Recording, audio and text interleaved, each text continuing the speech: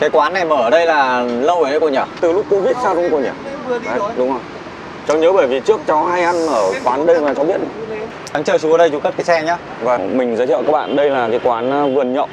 Thì trước đây ở cái quán này đầu tiên mình biết tới quán này từ năm 2010-11 là tiền thân đầu tiên nó là cái quán tre xanh. Thì ở đây nó có các cái món về các cái mẹt như là mẹt lợn hay mẹt gà, họ làm rất là ngon. Nhưng mà sau đó thì tới thời điểm về sau này thì họ chuyển nhượng sang cho một chủ mới và sáp nhập vào thành một cái quán mới là quán Vườn Nhậu. Thì cái quán này ở đây thì trong này họ có cái khuôn viên nhà cũng rất là đẹp. Ở đây là các bạn có thể là tụ tập nhóm ngồi ở đây cũng rất là hay, có thể ngồi ngoài sân trong nhà cũng được. Hôm nay chú cháu mình sẽ dẫn các bạn vào đây để khám phá cái quán này nhé. Đây các bạn ở đây thì trên cái mặt đường này các bạn nhìn cái giải ở đây này. Ở đây là cái chỗ để xe ô tô rất là rộng rãi nhé. Đấy, gửi xe thoải mái các bạn ạ. Tất nhiên là gửi đây thì sẽ mất tiền rồi. Còn xe máy thì các bạn có thể để ở đây vẫn có bảo vệ trông này. Trong này các bạn nhìn thấy cái ngõ đi vào này, ngõ 285 đường Trần Chân. Một dọc đây là người ta để xe như này. Hình như là buổi chiều là cái chỗ bên này cũng để xe để xiếc gì ấy nhỉ? Nhưng bây giờ ra cái quán này trước là cái quán tre xanh là nằm ở vị trí này. Đấy.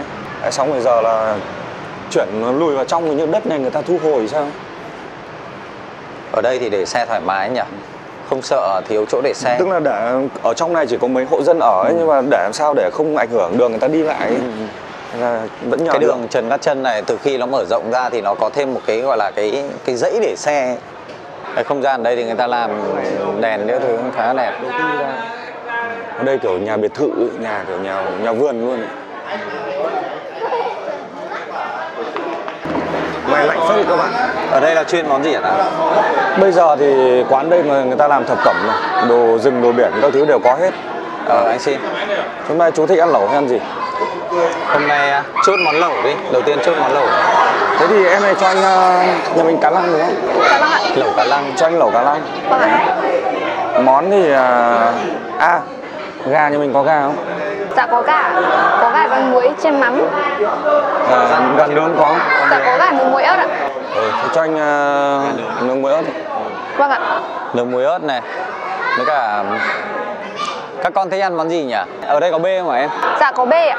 Có bê tái chanh. Bê tái chanh ạ. Cho anh món bê tái chanh ra đi. Đây mình mở menu cho các bạn xem nhé.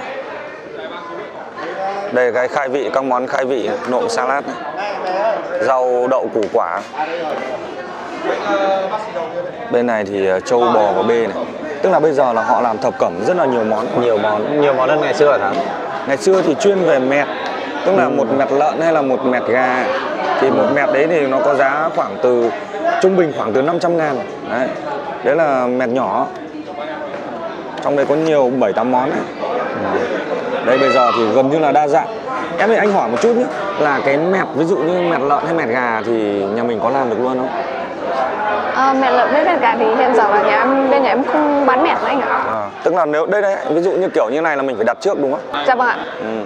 Đây các bạn này. Đấy, ngày xưa là họ hay làm theo kiểu set mẹt như thế này. Đó. Nhưng mà ngày xưa là có mẹt gà này hay mẹt lợn, nhưng đây là kiểu mẹt thập cẩm thôi. Mẹt đấy. Ok. Đây xem món bò xem còn món gì nữa này. Có lẩu cá lăng rồi, bò tái chai bê tái chanh với lại gà nướng rồi chú. Cho anh thêm cái bò nướng lá lốt. Dạ vâng ạ. Ăn thử xem nó thế nào. Có rượu gì em? Dạ nhà em có 8 mèo chú hột 3 kích. Đấy gọi thì tí nữa mình có thêm một bạn nữa thì mình gọi thế mình nghĩ là nó cũng vừa. Thế em chốt lại món cho mình nhé. Bạn mình có lẩu cá lăng, gà nướng muối ớt, bê tái chanh, bò nướng lá lốt ạ. Vâng ạ. Anh bảo này lẩu cá lăng thì cho ra sau cùng nhé. Mấy món kia thì làm trước cho anh để anh ăn trước nhé. Con cá này to phết nhỉ em nhỉ? Con này khi phải 4-5 cân nhỉ? Cá lăng này mình làm có nhiều món không em? Được anh ạ. Được trộn, lòng xào, nướng lẩu. Ok.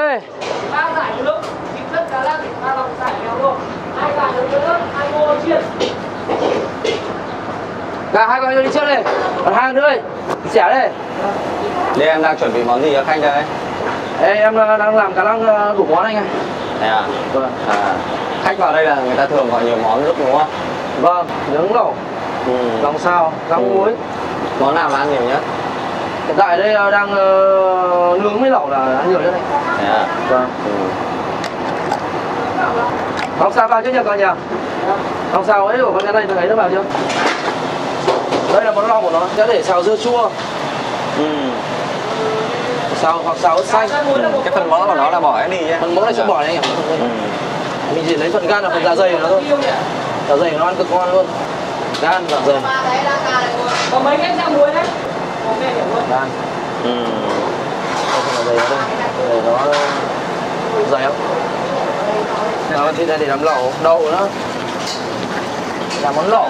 Làm lẩu là mình lấy cái phần đuôi với cả cái xương. Phần đuôi và phần còn lại, còn những phần nữa mình hay dùng đoạn ba chỉ. Con này để lấy anh cái chậu xanh xanh đây kia với.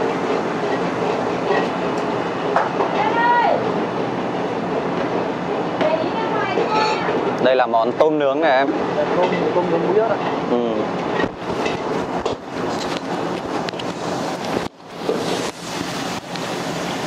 Này mình đã luộc qua rồi đúng không? Dạ vâng ạ. Luộc qua xong rồi cho lên nướng rồi lại quét sốt vào.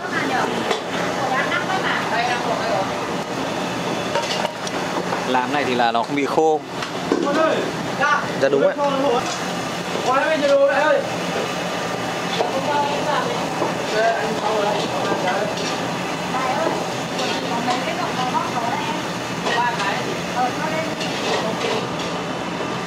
Mang con nó khô.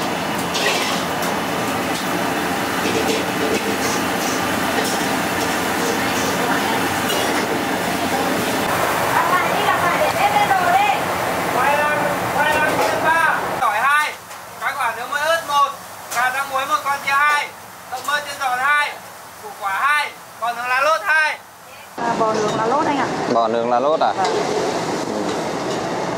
Món này nhìn có vẻ hấp dẫn đấy nhỉ? Đấy, ăn hợp lắm. Ok.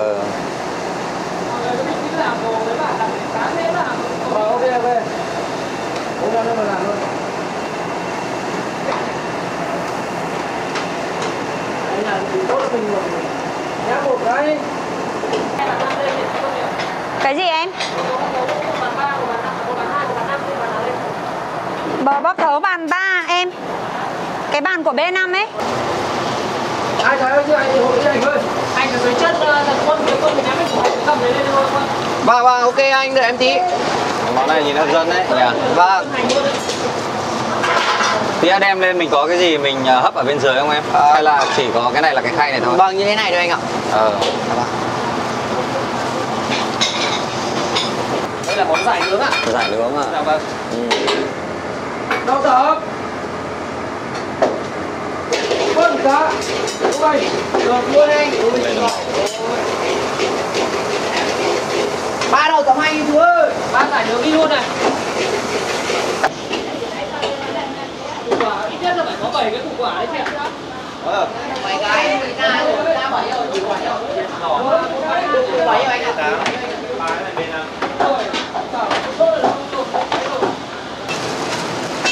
Đấy, xong rồi thơm ngon thế. Tôm tươi đây anh ạ. Đây là tôm nướng muối ớt này.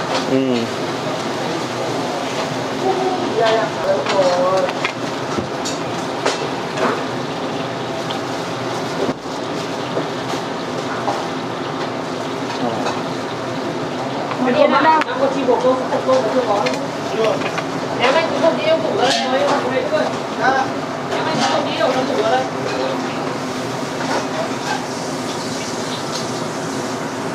Có một cái nào mà như được rồi. Không đâu mà là bọc 5, ở bên 2 nữa là phải thêm 2 nữa ra hàng đây rồi. ở trong này nó bọc 7 cơ mà. Bọc 7 tôm nướng muối ớt. Đúng rồi, nhưng mà hai cái đi luôn. Rồi. dừng 5 cái lại. Đã dừng đấy lại. Quét số được đấy rồi. Mấy đĩa bò đây nhà hai ạ? Còn lá lô 2 thôi. Có 2 con gà nướng muối ớt là đi đấy. Còn là 12 con chia. Chia đâu nào, đây chưa? Chia nha anh ơi. Nói mấy ngôi rồi nhỉ? Có con 2 cái đấy thôi. Đi được con nãy rồi chưa? Con 2 cái đấy thôi. Được. Tươi thì là xẻ ra một chút tươi ra. Thời tiết thì lạnh nhưng mà ngồi một lúc thì lại nóng các bạn ạ. Đây, món ra rồi đây các bạn ơi.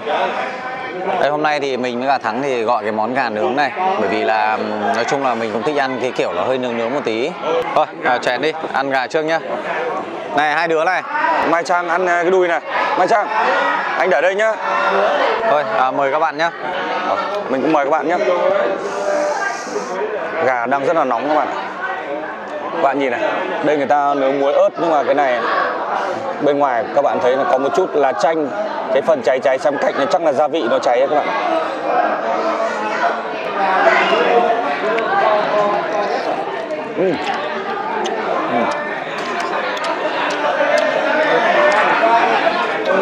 Cán mềm này, cán mềm. Người ta tẩm gia vị nó vừa vừa nhỉ, nó không nhiều, nó chỉ thoang thoảng ở phía bên ngoài thôi. Nướng muối ớt nhưng mà không bị mặn các bạn, vẫn có muối gia vị để chấm thêm.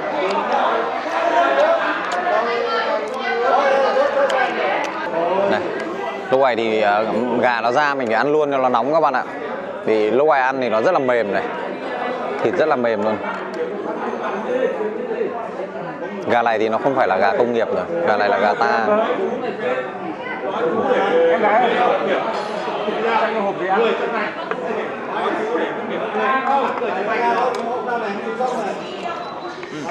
Ăn phát này mới sướng này các bạn này. Bạn nào ăn được cái phao câu này ăn này ngon, mời các bạn nhé. Anh xin cảm ơn. Ăn bên ngoài người ta tẩm nó hơi ngọt ngọt đấy đó, hơi ngọt, hơi đậm đậm của muối. Tức là cái hạt muối nó chỉ loang thoáng, nó loang thoáng cái hạt muối này. Nhưng mà họ nướng kiểu này nó không bị khô. Cái này là người ta đã luộc xong hết rồi, xong bắt đầu người ta chỉ nướng ấy lại thôi. Làm thấy mới nhanh.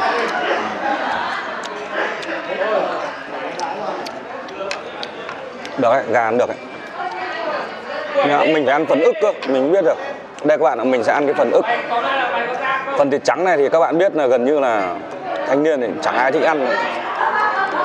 Cái phần này là phần khô nhất này. Nhưng họ nướng, họ làm kiểu này ăn lại không bị khô.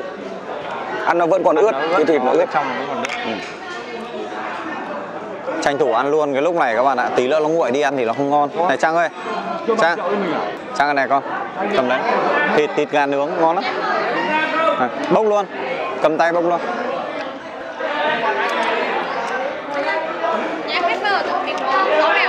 Táo mèo cũng được. Không bằng nhanh là ăn hết gà rồi.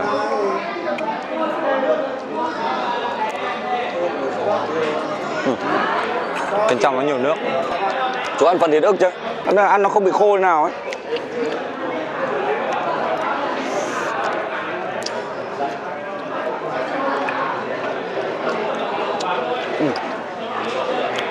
Ngon các bạn.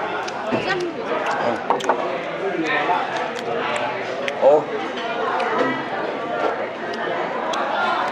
Đây là cái kiểu mà người ta đã luộc xong rồi các bạn ạ. Sau đấy người ta kiểu nướng lại, nướng qua thôi. Chứ còn nếu mà để mà nướng ngay từ đầu thì gà nó sẽ bị khô và nó mất nước nó nhiều hơn. Thực ra người ta nướng này là để cho nó cháy cái phần gia vị, nó có tí thơm thơm thôi, chứ người ta không nướng kỹ.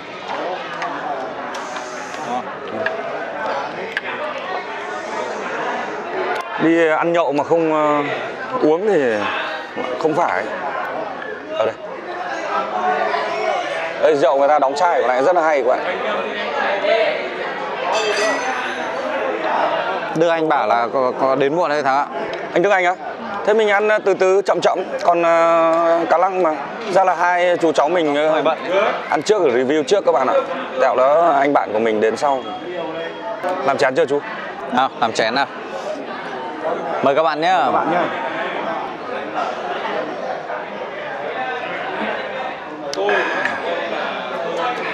Rượu giờ người ta khử ăn hít hết rồi nên mà uống nó cũng êm nhỉ? Nó êm, nó không bị hắc. Không, rượu này của nó chắc khoảng tầm 30 nhỉ? 32.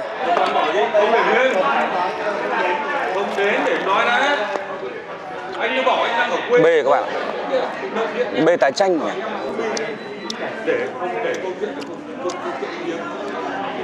Chú là ăn chú cứ phải chấm cái này trước.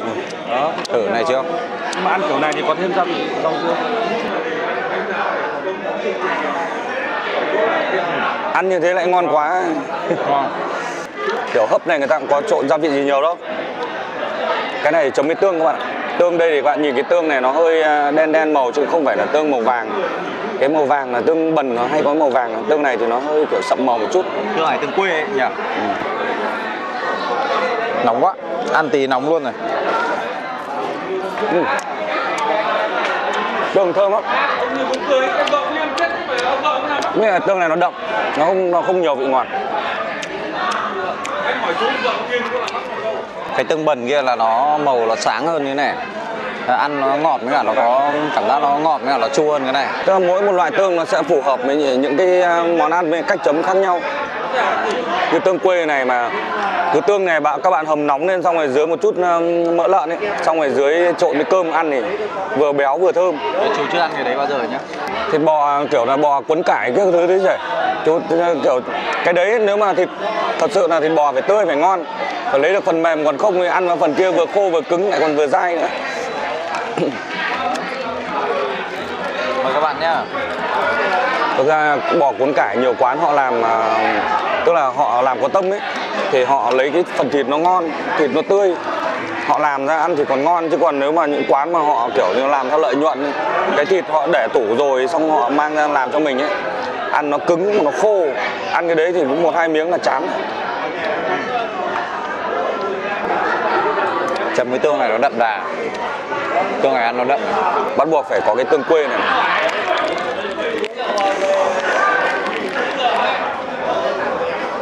Đây các bạn nhìn cái tương ở đây thì họ có pha một chút gừng trong này, có một chút ớt, nhưng mà nó vẫn còn rõ cái kiểu như là những cái hạt tương ấy, nó không bị nát. Trong này như là người ta có cho một chút sả, không phải sả, gừng. Tương này thì nó đậm các bạn. Người ta không xay nhuyễn như là tương bẩn nhỉ. Ăn cảm giác bên trong nó cứ có những cái, người ta xay là để người ta trộn lẫn gia vị luôn ấy. Nó đều.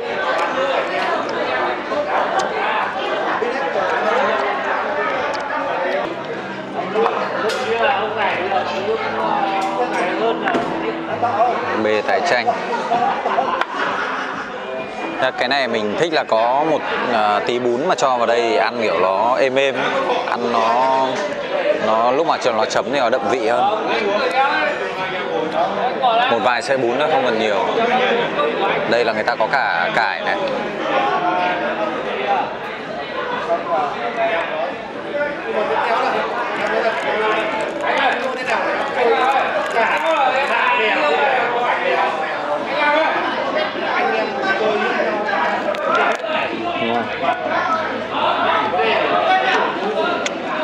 Ăn này nó có một chút cái hăng cay cay của cái củ cải đứng này, cái đường này các bạn.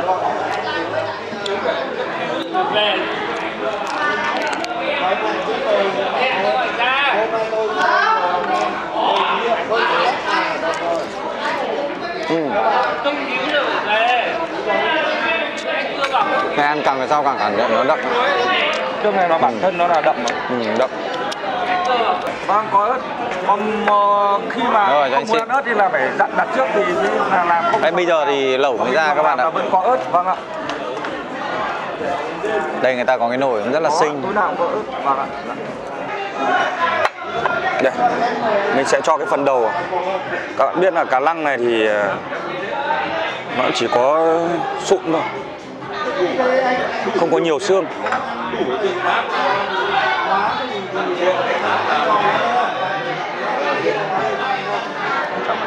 Vâng, cho nửa trước. Cá này nó nhanh chín mà để lâu thì nó nát mất.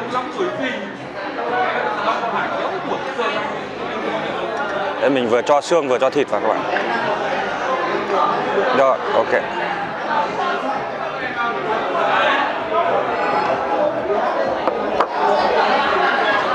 Đây chú ấy, để cháu gạt nó xuống.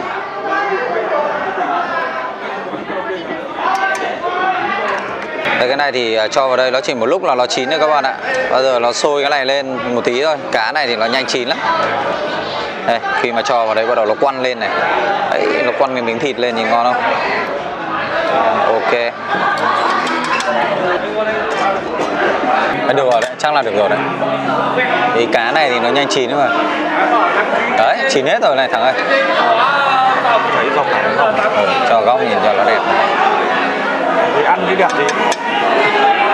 Vừa trang trí luôn, trang trí để cho nó đẹp. Cá này nó cũng nhanh chín các bạn. Đây mình gắp nhẹ nó cũng đã vỡ này. Đây, mời các bạn nhé. Đây, nhìn này là chín rồi các bạn này.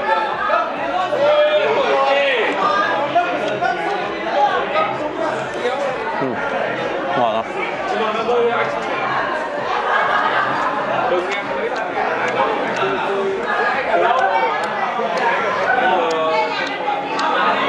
Ăn cái này ngọt, nó mềm các bạn ạ. Ngon.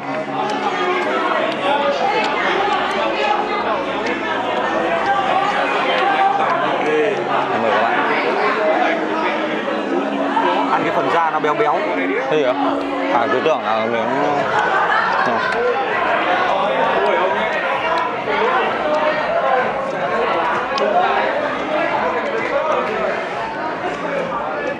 Thì miếng này mình cứ phải kèm thêm một tí ớt này. Cái này chỉ có chấm muối ớt, chanh ớt ăn là ngon các bạn. Theo chấm chanh ớt. Để chấm mắm thì là mấy ớt này là chuẩn này. Chú thích chấm cái này ăn nó đậm này. Nhưng mà đây người ta cũng có cái nước chấm của người ta này. Nói chung là cá cứ chấm mắm với mắm với ớt với thì là này là gừng nữa là chuẩn nhất đó. Đây mời các bạn nhá.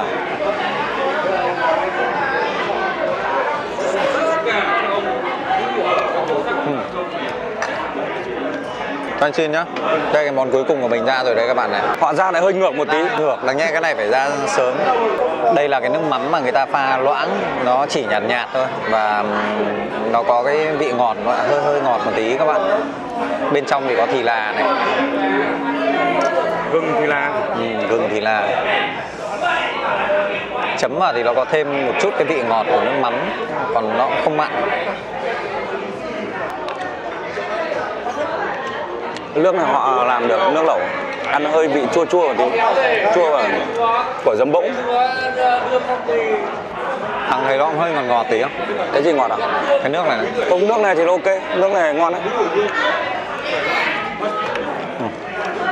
Mình thích chấm cái này, ăn đậm đà.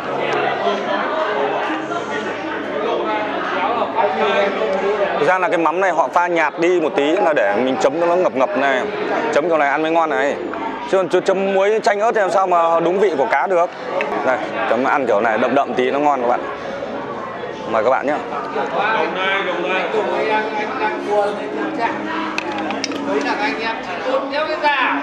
Trong này là có măng này, cà rốt này. À cái cà rốt lúc ấy là cho thêm vào.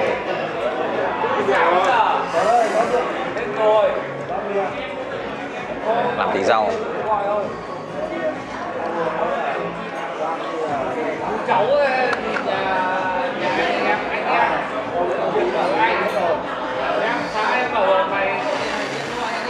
Mời các bạn nhé.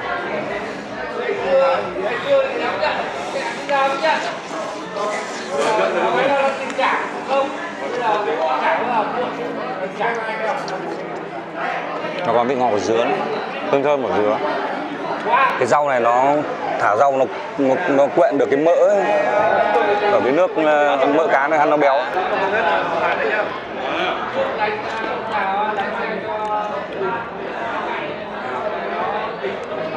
Cái này ở đây là họ sử dụng cái bếp cồn nên là nó bị nóng nên mình không giảm được cái nhiệt.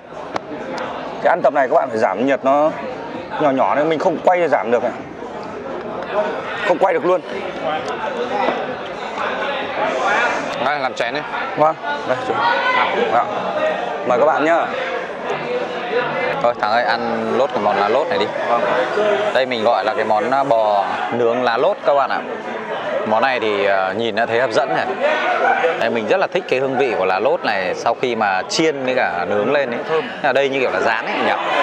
À không, đây là nướng đấy, người ta cho vào vỉ người ta nướng đấy. Bên trên là người ta rắc hành khô này.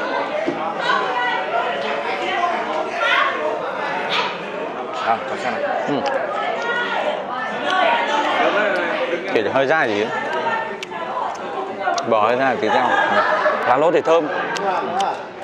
Họ cũng gần như kiểu không tẩm ướp gì, ăn nó nhạt nhạt. Phải chấm thêm có gia vị. Chấm gia vị muối chanh không? Nhưng mà thịt nó hơi bị dai, không mềm. Làm cái món này thì phải tươi ngay ấy. Kiểu như là buổi sáng mua về làm luôn ăn kiểu thì nó mới mềm được. Còn đây là cũng để chắc qua. chắn là phải có thì chứ chú. Nhà hàng nào người ta cũng đều phải để hết mà. Chứ bây giờ bảo là từ sáng đến tối rồi vẫn còn bò tươi nữa thì lấy đâu ra. Mấy cả như này này, ví dụ bò thường là người ta vẫn phải để cấp đông đúng không? Nhưng mà những cái món khác là người ta thái mỏng ấy.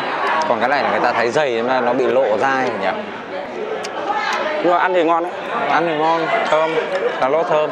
Món ăn hôm nay thì nó cũng đều đều, không phải. 3 món thì chú thích nhất là cái món gà. Ăn gà nó mềm mà thịt nó không ấy, thịt ngon ngọt.